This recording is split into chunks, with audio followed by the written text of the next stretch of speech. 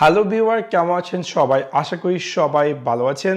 এখন আমি আপনাদের সাথে শেয়ার করব কিভাবে আপনি আপনার উইন্ডোজ 11 ডেস্কটপ বা ল্যাপটপে স্ট্যাটিক আইপি সেট করবেন। সো আপনাদেরকে সম্পূর্ণ ভিডিওটি দেখার জন্য আমন্ত্রণ জানাচ্ছি। চলুন তাহলে দেখে আসি কিভাবে আপনি আপনার Windows 11 static IP address set করবেন। সেই কাজটি করার জন্য আপনি আপনার উইন্ডোজ 11 স্টার্ট মেনুকে ট্যাপ করুন CUNTROL এবং আপনি পেয়ে যাবেন কন্ট্রোল প্যানেলটি ওপেন করার পর আপনি এরকম একটি স্ক্রিন দেখতে পারবেন এবং এখানে আপনার ক্লিক করতে হবে network and internet then again আপনার ক্লিক করতে হবে নেটওয়ার্ক অ্যান্ড শেয়ারিং সেন্টার এবং দেন ডান দিকে আপনি পেয়ে যাবেন চেঞ্জ অ্যাডাপ্টার সেটিং।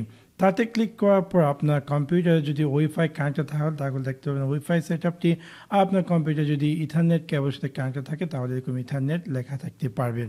সো এখানে গিয়ে জাস্ট রাইট ক্লিক করুন, ক্লিক করার পর আপনার ক্লিক করতে হবে প্রপার্টিজ অ্যান্ড দেন আপনি পেয়ে যাবেন ইন্টারনেট প্রোটোকল ভার্সন 4। সো যেটা জাস্ট ডাবল ক্লিক করুন অ্যান্ড দেন এরকম একটি স্ক্রিন অ্যাপিয়ার করবে। বাই ডিফল্ট এগুলো দেওয়া থাকে অটোমেটিক। সো আপনার যদি প্রয়োজন হয় যে স্ট্যাটিক আইপি সেট করার জন্য যেটা কিনা ম্যানুয়াল আইপি সেটি যদি চান তাহলে আপনার ক্লিক করতে হবে use the following IP address.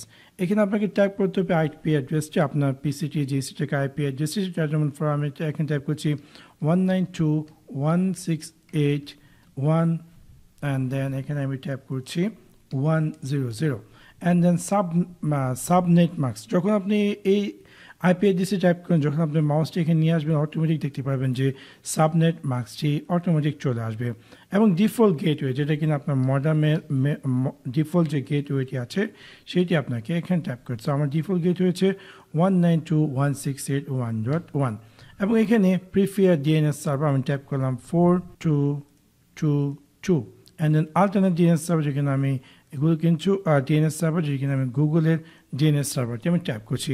So দেখতে পাচ্ছেন যে অলরেডি আমি কিন্তু আমার এই উইন্ডোজ 11 ডেস্কটপ বা ল্যাপটপটিতে কিন্তু ম্যানুয়াল আইপি অ্যাড্রেস সেট করেছি। এখানে হচ্ছে আইপি অ্যাড্রেস এবং এখানে হচ্ছে ডিএনএস সার্ভার। সো আমি দিয়ে দিলাম ওকে অ্যান্ড দেন আমি ওকেতে ক্লিক করলাম।